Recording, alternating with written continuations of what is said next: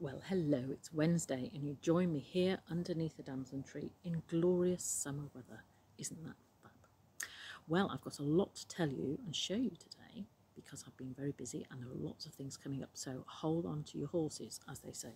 So the first thing is, you remember last week I got some lovely yarn to knit a sock for my friend who's having a big birthday in August. And so here it is. I've got then the first one, and here is the yarn that came from it's all from my stash. This is lovely. It's bluefaced Leicester. It's from a company called Soggy Kukabora. I'm not sure whether they're still around. I bought it from a shop called Yarn O'Clock in Mulder, which is a great place to pop into if you're in North Wales. And this is West Yorkshire Spinners' signature fork line.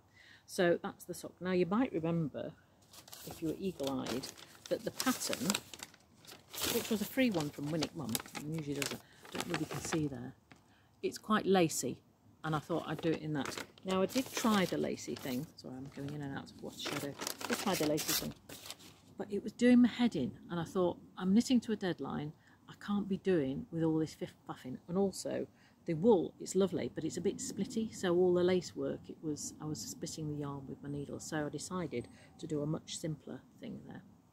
So that's just a diagonal lace using SSK and yarn over.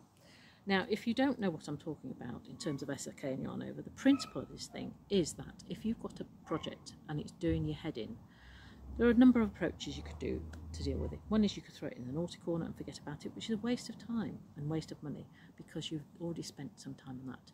The other way to deal with it is to think, well, how can I simplify it? Now, in my experience, there are two types, or people tend to two types of knitting or crocheters. One is those people who religiously follow the pattern, and then at the other end of the spectrum are those people that just make it up as they go along. I'm somewhere in the middle, so I like to have a pattern, and sometimes I'll use it for inspiration, so I'm quite far down on the spectrum. If it's something new, I tend to follow the pattern, but what I do is I tend to accommodate depending on what I'm doing. So if I'm knitting, I could change the rib if I don't like the rib. If it's a complicated cable pattern, I could simplify it. If it's a complicated treble and I want something a bit quick, then I can reduce the complexity of the treble as long as the stitch and the crochet is the same height.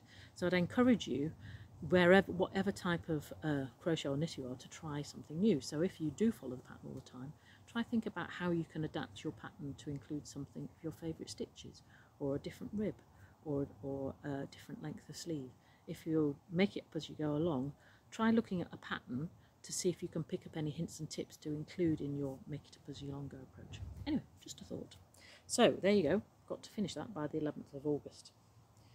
That's why I'm taking it around everywhere with me. So what else have I got to show you? Well, you might remember last week the saga of the wool. Now you might remember that I bought this lovely wool in Wonder Woman Wales in April, and I opened the packet of yarn a couple of weeks ago to knit as I'd finished off a project, got knitting and found that the yarn was not what I needed. Some of it was double knit and some of it was Aran, so I went back to the Wensleydale Long Wool shop and they came up trumps. They've sent me the correct wool and a free coaster, so well done to them for quick and friendly service. So but the lesson there of course was, do check your balls before you start your project. So there you go, so that's that there. My hair's a bit long, isn't it? I'm having my hair cut tomorrow, so next week it should look a lot tidier. So I've done that. Now that's on hold because I've got my sock to knit. The other project that I've had going for a long time that's been resting a while has been this one. So there you go. That's Fields of Gold by Jane Crowfoot, who I love her designs, the way she puts the colours together, the style, the flowers and the stitches, they're really wonderful. I succumbed to this at your Yarndale last September. I started it very quickly, but I had other projects, so it's been, as I said, resting a while. But now I've done all the different elements.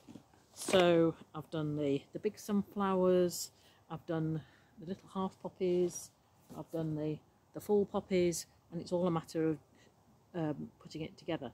So I've put the side ones on and I've got the big ones to go in there, so I can do that. And then there's a border, which I've started doing because I do things out of order, you know.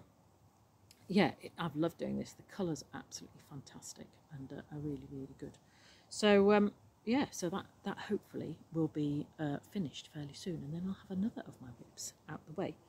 of which I have many WIPs, but I won't go into all of them because we'll be here forever. And I've got other things to tell you about when I've got to write this down. So, new Learn to Crochet classes with me, starting on the 3rd of October. I have an afternoon class starting at 1 and an evening class starting at 7 for 2 hours, 4-week course, and it's just £70. Now, if you've done it before and want to refresh yourself, you can do that for just £35. So do get in contact with me either by Facebook, YouTube, or my email, or my phone, WhatsApp as well. Then I'm following that on with a 4-week course for Next Steps in Crochet starting on the 7th of November. Now, for those of you who want to learn to knit, I'm doing a knitting workshop on the 12th of October, which is a 4-hour class for £35, and you'll cover the basic casting on, knitting, and a bit of purling, and an introduction to patterns, so that when you go away, hopefully you should be able to make some things. And then a lot of you have said you would love to learn how to do Tunisian crochet. What's Tunisian crochet, you ask? Well, you have to come on the workshop, which is on the 9th of November, and that's another 4-hour workshop, starting at 12, finishing at 4. I haven't priced that one out yet, but I'll give you more details on that. So that will be in November, so lots of crochet and knitting and things to do in the autumn. The other things, which are not my events, but ones that I think you might be interested in, on the 15th of August, is Granny Square Day.